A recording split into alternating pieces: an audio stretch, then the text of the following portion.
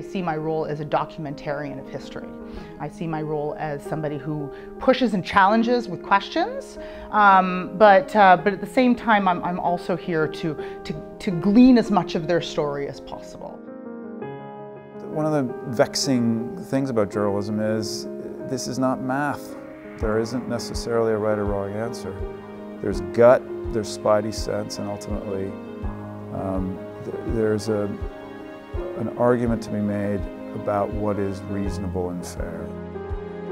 And it's kind of an opportunity to get people to face the absurdity of life and the contradictions in the way we live. The weird and problematic and messy and stupid and beautiful things about this country and the world, like, that's not something you get to do anywhere else. Your work can have very real impact. Welcome to Making a Difference, How Journalism Matters. I'm Ivor Shapiro, and I'll be your host in the weeks ahead as we talk about the vision of journalism, its driving ideas, its ethical and legal difficulties, the people who practice it, and the ways it is achieved.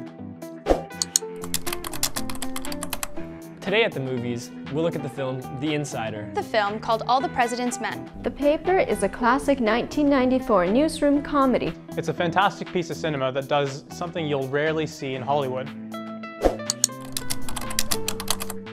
Journalists have the ability to put forward positive solutions rather than just highlighting problems.